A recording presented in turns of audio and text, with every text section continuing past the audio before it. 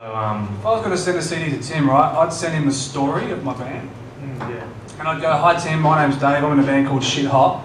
And every time we play a gig, we sell 250 tickets. And for some strange reason, we sell every CD that we take to the gig in my briefcase, right?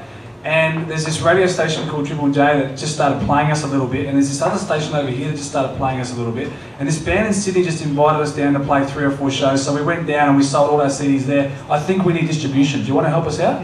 Yes. It's all about the story. If you go there with some ammunition and some momentum, then people are going to be interested. But if you've just got a CD, I've got heaps of them as well. I can send you a shitload.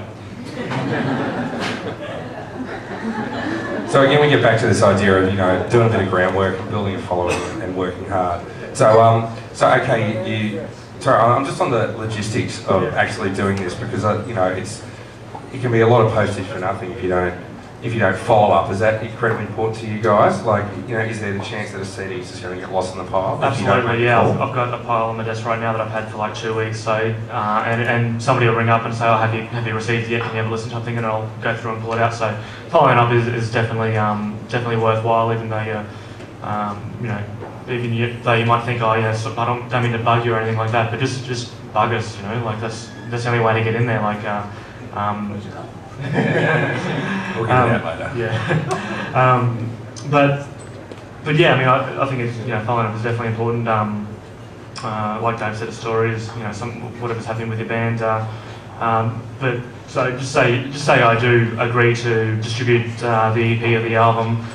There's a few ways you can do it. Like obviously there's a contract or an agreement type thing, so we sort that out. But that's fairly straightforward.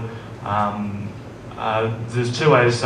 We can do the pressing, for you, or the distributor can do the pressing for you. So, depending on what kind of quantity you're looking at, we can do that. Or you could, if you have finished CDs already, we can distribute it like that as well. So, but depending on how the packaging looks, if the packaging and the artwork's not up to scratch, then we'd probably say go back and redo that. Don't forget the barcode.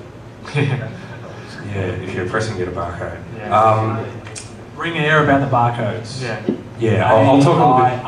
AIR.org.au. So yeah, just a bit off the track, but if you do press your own CDs and you want to take them to a distributor, you need to have a barcode on there. So get in touch with AIR and they'll help you out. More importantly, actually, a catalogue number. Catalogue number, yeah. Is probably more important than a barcode. So just call it, Shit Hot 001 or something like that. Yeah. Just look at your, one of your CDs at home from one of your favourite bands or whatever. Like, just look at everything that's on that CD, and that's what you need on yours, basically.